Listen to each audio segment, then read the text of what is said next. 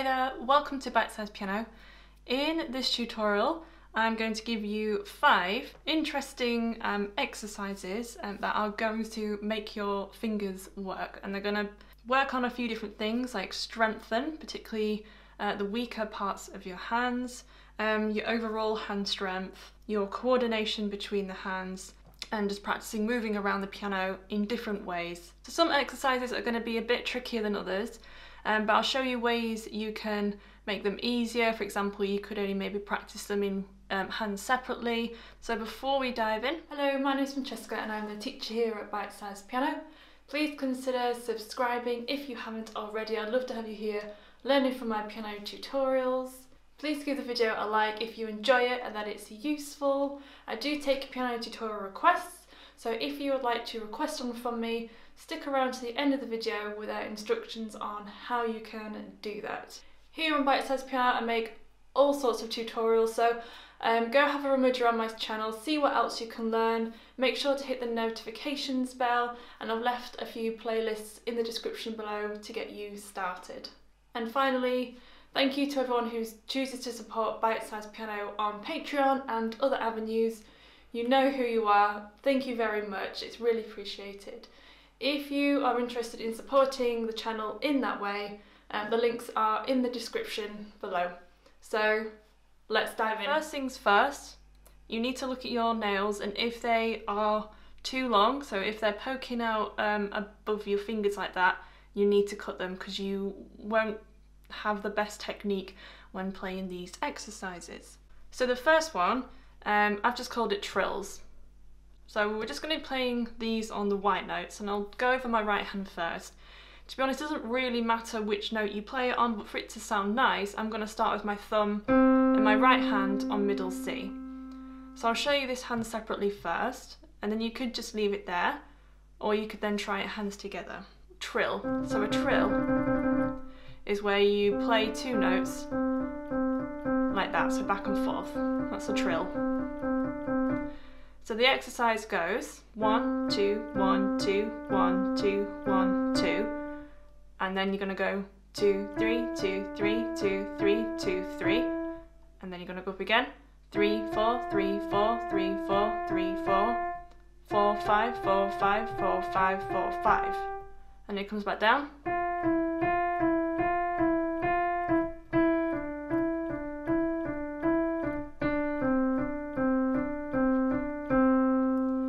So make sure that your wrists are raised and that you are trying to play on your fingertips as much as possible.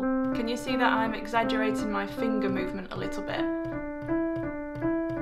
Instead of, I'll be going like this.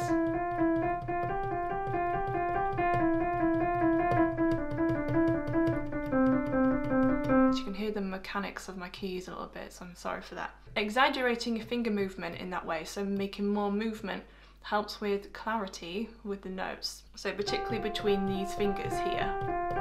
So your 4th finger, if you're not already aware, is the most rubbishest finger on each hand because it needs the movement of your middle finger or your little finger to move properly. I guess it shares ligaments or muscles or tendons or whatever with those fingers, so it doesn't move very well independently. You do need to build up the muscles, very small muscles, in the hands there in order for you to be able to comfortably move it without putting your other fingers down. So we'll try it in the left hand now. So you're going to start with your little finger on C. We're going to do the exact same pattern.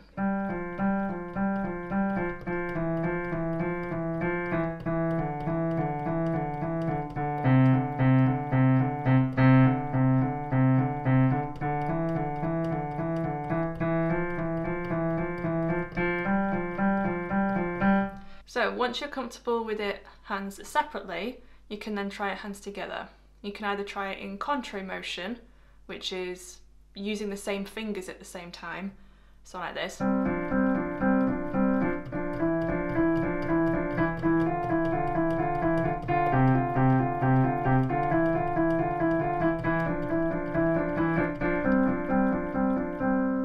Or you could do it in similar motion where you're playing the same notes at the same time. So this one, it would be slightly more challenging.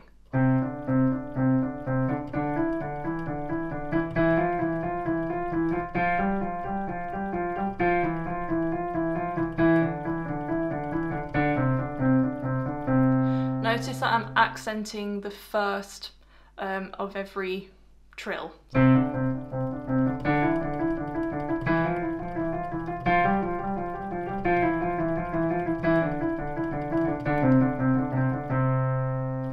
I'm going to go on to the next one. So this is a whole tone scale, so we're going to be moving around a little bit more. So I'll teach you this hand separately. So a whole tone scale sounds a little bit magical. Like that. So it's a scale made up of whole tones. So a whole tone are two notes next to each other that have a note in between them. So we'll start it from E. So you put your 1 on E, then 2, 3, 4, you'll swing under to C, and then 2, under to E, 2, 3, 4, 5. Let's do that again.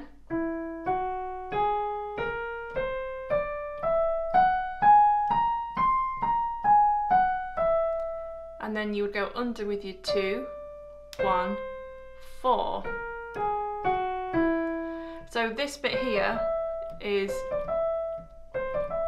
a good part of the exercise. You can carry on going down using the same finger pattern. So in the left hand, you're going to start with your little finger on an E. Just going to use up all your fingers first. And then you'll go over with your 2, 1. So you're using the same fingers as the right hand. So you always go over with your 4 when you approach the 3 back notes. And under on your 4.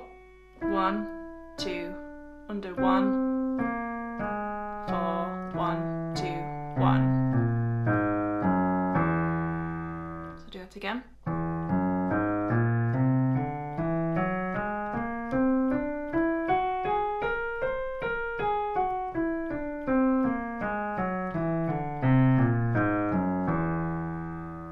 So now I'm going to play hands together, so you could leave it there, hands separate, but let's try hands together.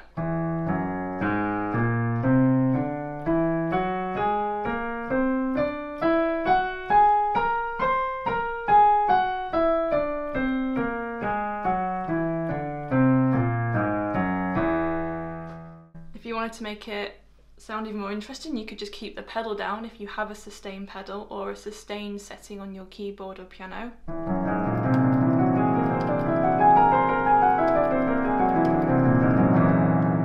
Now we're into the next one. We're going back to playing all the white notes. So I'm calling this alternating thirds. So again, I'll teach it in the right hand first, and we're still just going to be in the C position, just because if we're using all the white notes, it makes sense to play in the key of C major. We're going to be using alternating fingers. This is a very good exercise for strengthening just generally your hand in general. So you're going to play 1 and 3. And then you're going to alternate the fingers. So that'll be your 2 and 4 next. And then alternate your fingers again, so it'll be 3 and 5. Back to 2 and 4. Back to 1 and 3. And you're just in like a loop, like this. If you can, try and play them as I'm playing them, what's called legato, which is closing the gap as you go from chord to chord. So you can practice playing with the gap first, just to get the coordination between the fingers, and then once you've cracked that, you can then play legato.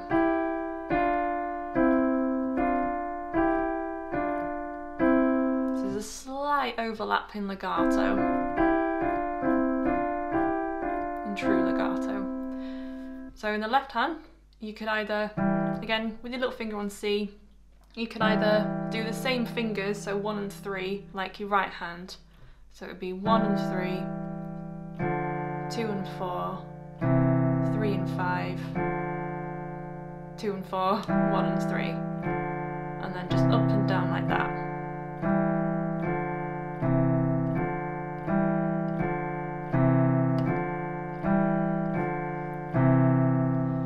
Now let's try that hands together. So make sure again that you're comfortable with it hands separately before you try it hands together. So we're going to try it in contrary motion first, so using the same fingers at the same time.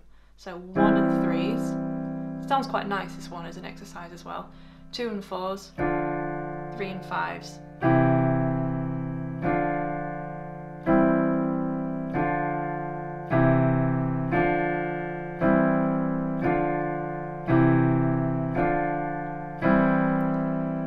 Now let's try it in similar motion, so use playing the same notes at the same time this time.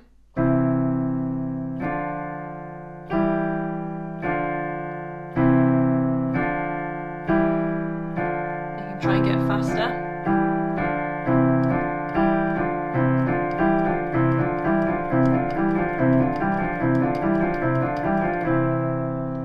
You could, if you wanted to, try playing it staccato. So the opposite of legato. So where you're making the note sound short and crisp, and you're detaching it from the next notes or notes. So you would brace your fingers on the notes you're about to pluck, if you like, first, and then spring it off. So you're like aiming, like placing, and then pinging off instead of that. So you need to like plan your movement first, touch it, and then spring off, touch it, and then spring off. So on to the fourth exercise. We're going to have a look at playing through inversion chords.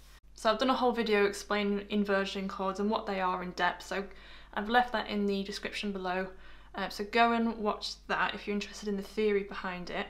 But I'm just going to teach you like the patterns today. So again, using C major, we'll do it in the right hand first. We're going to play through the inversions of C major. And you can try this on lots of different chords as well. So it's C, E and G. And you're going to use your 1, 3 and 5. And then you're going to play your first inversion, which is E, G and C. And you're going to use your 1, 2 and 5. So far we have. Then you're going to play second inversion, which is G, C and E, with your 1, 3, 5 again. And then back up to there, root position, an octave higher. So we have. And you can come down. So this is a really good one for practicing chord changes. So root position, first inversion, second inversion, root position, second inversion, first inversion, root position. And then left hand, the same again. So 1, 3, 5. It'll be different this time, so it'll be 1, 3, 5 again. And then 1, 2, 5. So I'm choosing the fingers that line up naturally with those notes. Fingers are really, really important to encourage you to play the right notes. It doesn't make sense to use your second finger there because your third finger is naturally lays above that note instead. It doesn't make sense to use your third finger there because your second finger is more natural in that position there.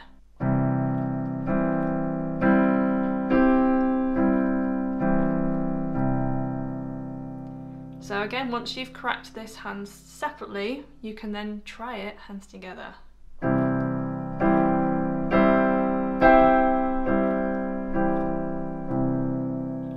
You could try extending it.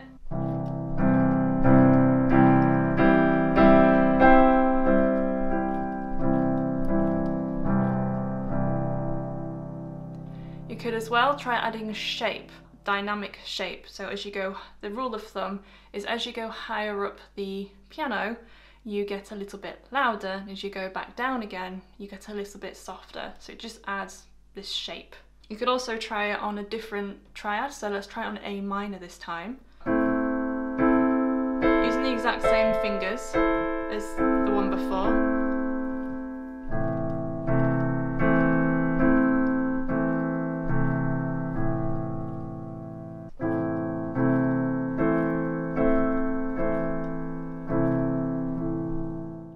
So this final exercise is actually taken from a set of what's called HANON exercises. So the one I've chosen to do is HANON number 6. So I'll just play a snippet for you now.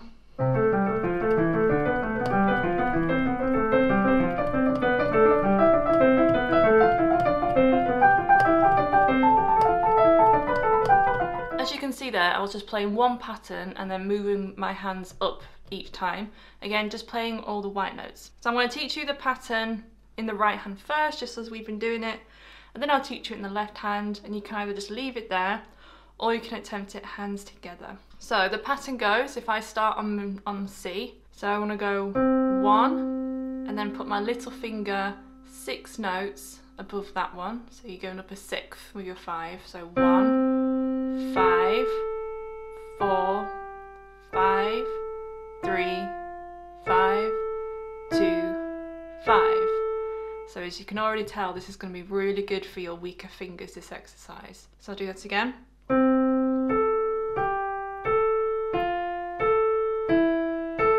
Then your thumb moves in, up a sixth, repeat the pattern. And again. I'm going to go up to this G.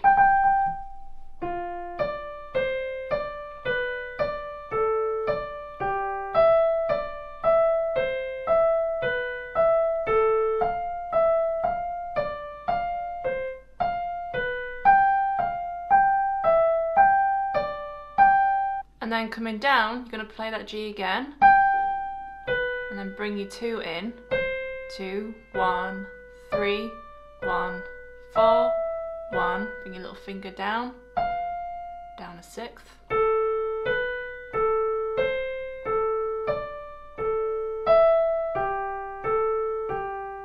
So you're trebling by extending your thumb each time.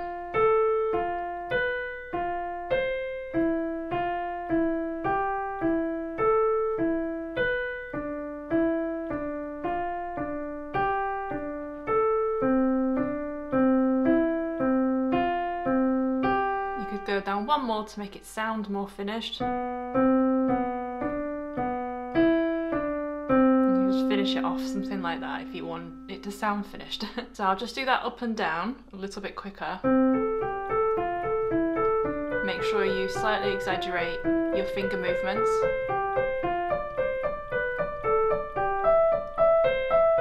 If it helps as well, move your wrist back and forth.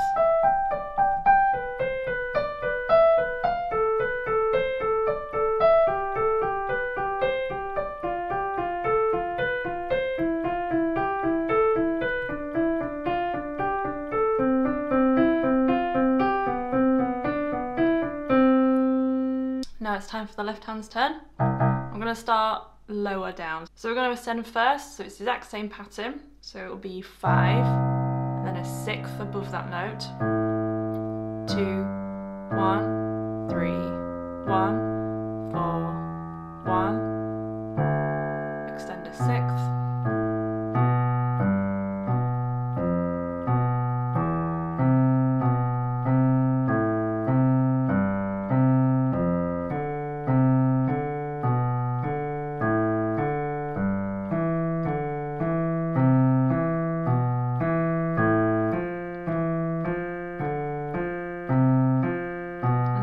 Go to that G, and then repeat that G. Now I'm going to come down, so you're going to move your little finger a sixth below that note. So this is where it's really going to work your left hand weaker fingers. Again, try and exaggerate your finger movement and move your wrist from side to side if you think that might help. So you don't want to hold any other fingers down. The aim should be making every note have its own clarity.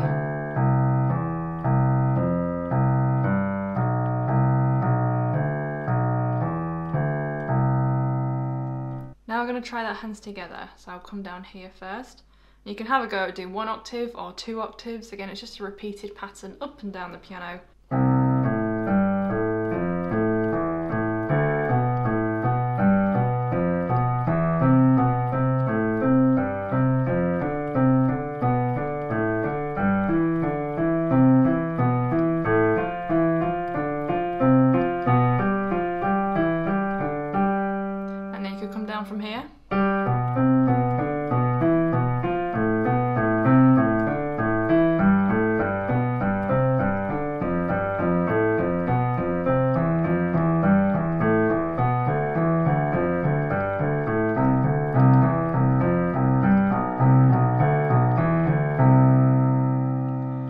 that a bit quicker.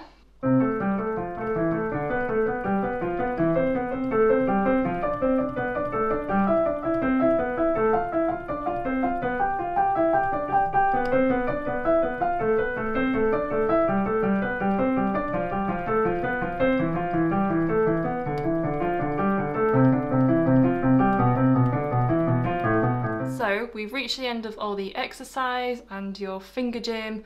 I've created these exercises. I feel that they all practice something a little bit different. You're playing varied exercises, so working all the little muscles in each part of your hand, and hopefully you should notice a difference in your playing as well. So that's the end of the video. I hope you enjoyed it and that it's useful. If you'd like to leave a piano tutorial request, you need to click on this video, which takes you through to my official request space. You do need to be subscribed. All requests are noted and considered, so I look forward to seeing you over there.